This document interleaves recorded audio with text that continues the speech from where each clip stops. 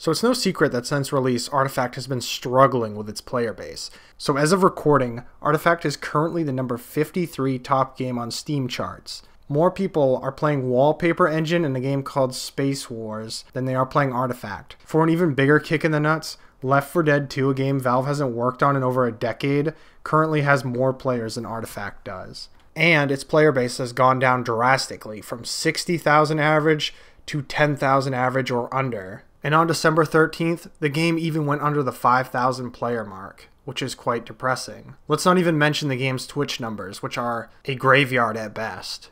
Now, most new games can expect their player base to fall off, but not this hard. Now, there's a lot of reasons the player base has dropped off so much. I think the number one reason is that there's just nothing to do. You can go for wins in the expert mode, but once you get wins there, it's not that exciting, and there's no leaderboards in that. The constructed meta was pretty boring. There's only a certain number of heroes you can really play, and then the other ones are just trash, so it's not really that exciting. Plus, the top deck in the game, the blue-green swarm deck, is pretty terrible to play against. Now, I still like the game to a degree, but after about 35 hours, I can't say I'm too excited to jump back in until they make some major changes. So the number one feature I really wanted for Artifact was a ranked progression system, and unfortunately this isn't coming this week, that is coming next week. I also don't mind the game's economy, but a lot of people do, and I think the game should go free to play in the future to attract more players. Anyway, the game got its first big post-launch update, and I thought we'd go through it and see if any of these changes will save the game. So first off the bat, 2 new decks were added to the featured event called Arms. These are pre-constructed decks where you play against other pre-constructed decks. They've also added leaderboards to this mode to give you a reason to play it. And they've added a random mode to it, which just means you pick a random deck every time, which is kind of fun. Although some of the decks are way worse than others, so I don't know.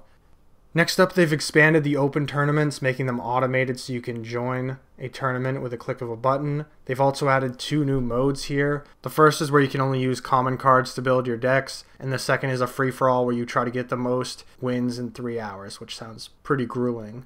Anyone who's played Artifact for a period of time can tell you that the game is quite lonely, and to remedy this, they've added a chat wheel. Years of getting flamed in pretty much every other game has prepared me for the moment I can now get flamed in card games. Feels good, man. However, it's a good addition overall. This'll come in handy. Oh, you should fear. I don't need a knife to kill you. Kill me if you can! In addition, there's another new mode where you face bots. In this mode, you can select your difficulty and play against 24 bot decks.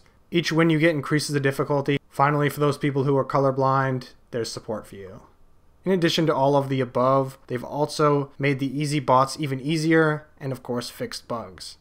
Finally, in the last paragraph, they assure us, and saying that this is the first major update of many for Artifact, and there will be another one next week. I still think the game has to go free to play, but if any of you played CSGO in 2013, this isn't the first rodeo for Valve where they've had a game nobody really liked and then slowly fixed it over the years, so I'm assuming Artifact can definitely redeem itself as well. However, it will be a slow and steady climb, and I would not recommend you purchase the game at this point. I would say wait 6 months to a year, and in that time, the game will probably improve tenfold and it will be a perfect time to jump in.